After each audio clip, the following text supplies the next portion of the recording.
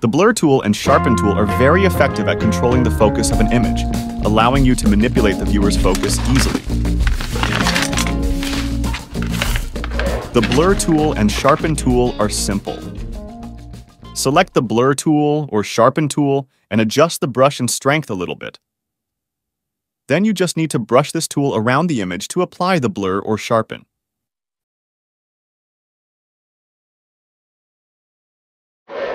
Let's example this picture for a comparison. Apply the Blur tool on the left and the Sharpen tool on the right, leaving the middle ground original. The differences between the three are not that obvious, but it can be very useful in certain situations. Use Blur tool and Sharpen tool to control the focus, like if we want to control the focus point on this horse. First, apply the Blur tool on the nearby plants to make this area more blurry. Then apply the Sharpen tool on the horse's eye to make it stand out a little bit more.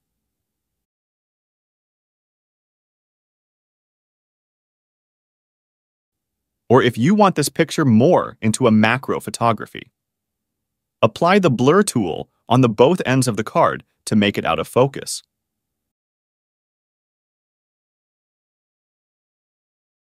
And then the Sharpen tool on the spades, part a little bit to add some more focus. That's for today's video. Thanks for watching. In this series of videos, we will go through everything in Photoshop in a most simple and clear way, and also try our best to answer everything in the comment to help. Please consider hitting the like button or subscribe to support this channel.